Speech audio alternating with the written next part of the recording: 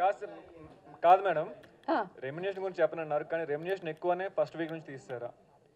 చిచ్చి అంటే అంత పెద్ద స్టార్ మాకి నా రెమ్యునరేషన్ ఎంత అండి వాళ్ళకి? సో నో, అంటే బిగ్ బాస్కి ఎన్ని కోట్లు వస్తూ ఉంటాయి, దాంట్లోనే పీనట్స్ ఇవన్నీ వాళ్ళకి. యాక్చువల్గా ఉండకూడదు అనేది అనిపించింది నాకు లాస్ట్ మూమెంట్లో. ఎందుకంటే వీళ్ళని తిట్టలేకపోతున్నాను, తిట్టించుకోలేకపోతున్నా, రెండూ చేయలేకపోతున్నా. సో ఎట్లాగా వీళ్ళని హ్యాండిల్ చేయడం, ఎందుకు వచ్చిన గొడవ మనకి, బయట ఏం జరుగుతుందో తెలియదు, మనుషులు ఏమనుకుంటున్నారో తెలియదు, అక్కడ మ్యాన్ ప్లాటింగ్ తెలియడానికి 2 వారాలు పడుతుంది. సో ఎట్లా అని ఆలోచించాను, గోడ దూకడానికి ప్లాన్ చేశాను, గోడ దూకొద్దు వచ్చేయన్నారు, వచ్చేసాను, అంతే అయిపోయింది. మీరు ఒరిజినల్ క్యారెక్టర్ అని చెప్పేసి అన్నారు కదా, మీరు ఒరిజినల్గా నటించలేదు, గేమ్ ఆడలేదు అన్నారు, కానీ ఫస్ట్ 2 సీజన్స్లో విన్ అయిన వాళ్ళు నటించే అక్కడ దాకా వచ్చారా, ఒరిజినల్ క్యారెక్టర్తో వచ్చారా? అంటే నేను ఫస్ట్ వాళ్ళ గురించినే నాకు తెలియదండి, ఎందుకంటే ఆ సిచ్యువేషన్లో నేను లేను. ఈ సిచ్యువేషన్లో నేను ఉన్నాను కనుక, నా వెనకాల జరిగే డ్రామాలు నేను చూశాను కనుక నాకు అర్థమవుతుంది, ఓకే వీళ్ళు నటించారు అని. ఆ నటించిన వాళ్ళ హైలైట్ ఇద్దరు, ఒకటి వరుణ్ సందేశ్ వైఫ్ వితికా, తను ఒకటి శ్రీముఖి నటన అయితే మీ అందరికీ తెలిసిపోయింది, అమ్మ ఇది నటిస్తుంది అని చెప్పేసి. సో తనే విన్నర్ అవుతారా వాళ్ళిద్దరిలోనే నటించే వాళ్ళే? ఏమో చెప్పలేం, బిగ్ బాస్ అసలు ఏదన్నా జరగవచ్చు. ఏమో మళ్ళీ ఇంకెవరైనా వైల్డ్ కార్డ్ ఎంట్రీస్ వెళ్ళొచ్చు, మనకి ఐడియా లేదు ఎవరు విన్ అవుతారు, ఎవరు ఇది అవుతారని. అప్పుడే బాబా మాస్టర్ మీద కొంచెం వ్యతిరేకత మెల్లిగా మొదలవుతూ వస్తుంది. నెక్స్ట్ వీక్ బాబాని, ఇప్పుడు చెయ్యం అన్న వాళ్ళందరూ నెక్స్ట్ వీక్ మళ్ళీ బాబాని చెయ్యొచ్చు, చెప్పలేం. బిగ్ బాస్ హౌస్ నా ప్లేస్లో వెళ్ళలేదు, ఒక వైల్డ్ కార్డ్ ఎంట్రీ, ఆ అమ్మాయి కప్పితే ఇంకొక అబ్బాయి వెళ్ళేవాడు, అబ్బాయి కప్పితే ఇంకొక అమ్మాయి వెళ్ళేది. అమ్మాయి వెళ్తే మీరు ఈ క్వశ్చన్ అడిగేవాళ్ళు కాదు, తను వెళ్ళడం వల్ల మీరు అడిగారు. మీ మనసులో ఉన్నది నాకు తెలియదు, అబ్బాయి అయినా అమ్మాయి అయినా వాళ్ళైనా ఒకటే నాకు. తమన్నా వెళ్ళింది, దట్స్ ఇట్. తొందరలో అనౌన్స్ చేసేస్తానులేండి, కంగారు పడకండి. నేను ఇంకొంచెం పెయిన్ తీసుకోవాలి, ఇంకా ఆ పెయిన్స్ తీసుకోకపోతే ఏంటమ్మా. నేను తిరుపతిలో అంటే నేను జగన్ గారికి సపోర్ట్ చేశాను, ఆ పార్టీ అంటే నాకు ఇష్టం. నేను ప్రచారాలు అవన్నీ చేయలేదు కానీ జాయిన్ అవ్వలేదు. జగన్ గారు అంటే ఇష్టం, జగన్ గారి పార్టీ అంటే ఇష్టం నాకు. సో నేనేమనుకుంటున్నానంటే ముందు నేను స్ట్రాంగ్ అవ్వాలి. సో నేను ఇందాక అబ్బాయి అడిగారు, 2 రోజులు మీరు కనిపించలేదండి ఏడ్చారా అని చెప్పి. ఇందాక ఒక క్వశ్చన్ వచ్చింది, ఏడ్చారా అని. నేను ఏడవలేదు, ఒకరోజు వాళ్ళు కిడ్నాప్ చేస్తారు, ఫోన్లు గిన్లు వాళ్ళ దగ్గరే ఉన్నాయి.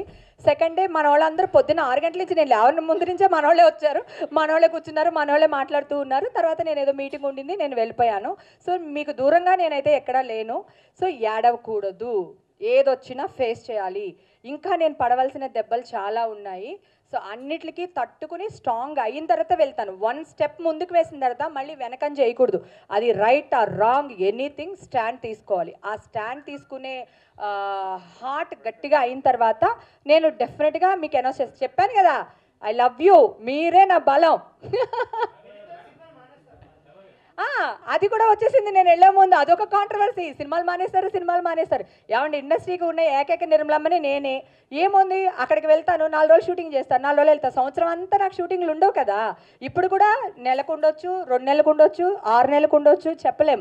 సో ఇండస్ట్రీకి దూరంగా వెళ్ళిపోతానని అయితే నేను అనలేదు. ఎందుకంటే ఇండస్ట్రీలో కూడా నేను చేయాల్సిన పనులు, వాళ్ళకి మంచి చేయాల్సిన కొన్ని పనులు చాలా ఉన్నాయి. ఇక్కడ కూడా ఇండస్ట్రీ వాళ్ళకి చేయాల్సిన పనులు కూడా ఉన్నాయి. అలాగే నా కూతురు డిగ్రీ కంప్లీట్ సెకండ్ ఇయర్లోకి వెళ్ళే లోపల, డిగ్రీ సెకండ్ ఇయర్లోకి వెళ్ళే లోపల, సో BBA చేస్తుంది. తనకి ఇంటి బాధ్యతలు అన్నీ అప్పచెప్పేసి నేను పూర్తిగా వెళ్ళాలనేది నేను అనుకుంటున్నాను. సో అది తొందరలో మీకు చెప్తాను నేను. కాకపోతే మీ నుంచి అందరి నుంచి కొన్ని రాళ్ళు కొట్టించుకున్న తర్వాత వెళ్తా. మా అమ్మాయి, మమ్మీ టైంపాస్ చేసి వచ్చావా అని అడిగింది. అంతే, మా ఇంట్లో పెద్ద రియాక్షన్ ఉంది. ఎందుకంటే నేను ఆడపిల్లని ఏడవనివ్వనండి. ఆ హౌస్లో కూడా వాళ్ళకి అదే చెప్పాను, ఏడ్చారంటే కొడతా అన్న. ఎందుకంటే ఆడపిల్ల ఏడవకూడదు. ఎందుకు ఏడవాలి? ఆడపిల్ల ఫైట్ చేయి, గెలు, చేతకాలేదా మూసుకుని కూర్చో, దానికి ఏడవడం ఎందుకు? ఏడ్చినా మూసుకుని కూర్చుంటావుగా, అదేదో మూసుకుని కూర్చోండి అంతే. ఆ టైప్ అనమాట. ఆడవాళ్ళు ఏడవకూడదు అనేది నా గట్టి ఇది అన్నమాట, నిర్ణయమో ఏదో ఒకటి. ఆయన ఇప్పుడు కాంట్రవర్సీ చేయడం ఏంటండి బాబు, కాకినాడ ఎలక్షన్ బిఫోర్ వచ్చినప్పుడే చెప్పేశారు కాపులకి రిజర్వేషన్ ఇవ్వను, కావాలంటే 1,000 కోట్లు ఇస్తానని ముందరే చెప్పారు. మా ఊర్లో, మా జిల్లాకు వచ్చి, మా ఏరియాలోనే చెప్పారు. ఆయన ఏమీ అబద్ధం చెప్పలేదండి. మాకి సావిత్రి శివజ్యోతి బాగుంది. తన పాపం ఫ్యామిలీ వాళ్ళ హస్బెండ్ ఆ సెంటిమెంట్లో ఉంది, ఇంకా తన ములుగు తేలుతూ ఉంది. తన కూడా మన వాళ్ళందరూ ఆ అమ్మాయిని కూడా కొంచెం నలుపుతారు, పిసుకుతారు, మడతెడతారు. అప్పుడు ఆటోమేటిక్గా ఆ అమ్మాయి కూడా ఒరిజినాలిటీ బయటకు వచ్చేస్తుంది. అసలు రావడే కొన్ని బ్యాచ్లు ఫామ్ అయిపోయినాయి కదా. అంటే ఇప్పుడు మీరు అడిగినట్టు శివజ్యోతి, తర్వాత ఆశురెడ్డి, తర్వాత ఈ అమ్మాయి ఏంటి, మన టీవీ సీరియల్ అమ్మాయి వచ్చింది కదా, రోహిణిని చెడగొట్టేదంతా శ్రీముఖి. తనకి ఇంజెక్ట్ చేస్తూ ఉంటుందన్నమాట రోహిణికి. తను ఇంజెక్ట్ చేసేదంతా రోహిణిని. ఎప్పుడొకప్పుడు రోహిణిని అదే పరిస్థితిలో నిలబెట్టేస్తుంది. అందుకే నేను రోహిణికి చెప్పా, రోహిణి జాగ్రత్తగా ఉండు, అందరూ మనోళ్ళ కనపడతారు, అక్క నువ్వు తోపంటారు, నమ్మొద్దని వచ్చాడప్పుడు. సార్ ఏమి లేదండి, అందరూ మనవాళ్ళే. అక్క రాగానే నేను చార్మినార్ తీసుకెళ్తానన్నాడు రాహుల్. ఎవరున్నారు అక్కడ శత్రువులు? రాగానే కాళ్ళకి దండం పెట్టింది శ్రీముఖి. సో వెళ్ళేటప్పుడు దండం పెట్టాడు మహేష్. లేదండి, పాపం వాళ్ళు గేమ్ ఆడి గెలవాలనుకుంటున్నారు. వాళ్ళని తప్పని మనం ఎలా మాట్లాడతాం? వాళ్ళ గేమ్ స్ట్రాటజీ, మనం తప్పనలేం కదా. బిగ్ బాస్ హౌస్ ఏంటి, దిస్ ఇస్ షో, ఇది పెద్ద ఇది కాదు. అంటే అక్కడికి వెళ్ళిన వాళ్ళు ప్రతి వాళ్ళు నాటకాలు ఆడతారు, ప్రతి వాళ్ళు గెలవాలని, సేఫ్ జోన్లో ఉండాలని ట్రై చేస్తారు. ఇంక్లూడింగ్ నేను కూడా అలాగే ఉండేదాన్ని. కాకపోతే వాళ్ళు అసలు నాకు టైం ఇవ్వలేదు, దీనికి కూడా టైం ఇవ్వలేదు నాకు. సో పరిగెత్తిస్తూనే ఉన్నారు, అది నా ప్రాబ్లం. Thank you.